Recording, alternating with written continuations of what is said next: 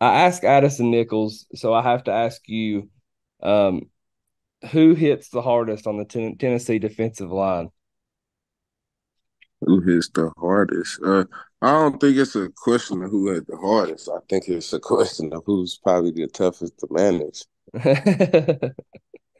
And if he as smart as I think he is, he probably would have said a guy like Elijah Simmons or something. He did say Elijah Simmons, yeah. Yeah, Big E, man, he alone, bro. I just and that's a guy, man, I really appreciate for real because I know he every day he coming there, he coming to work and he coming to get better. And man, that's one hell of a guy if I'm able to say.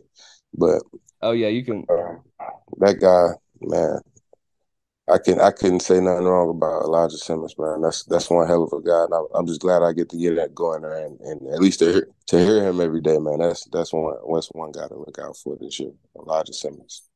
Yeah, he's battled some injuries, throughout his career. So I'm hoping he can, be 100% because I'm fired up to see him. I mean, he's a beast, man. Oh yeah, that's Uh, my brother.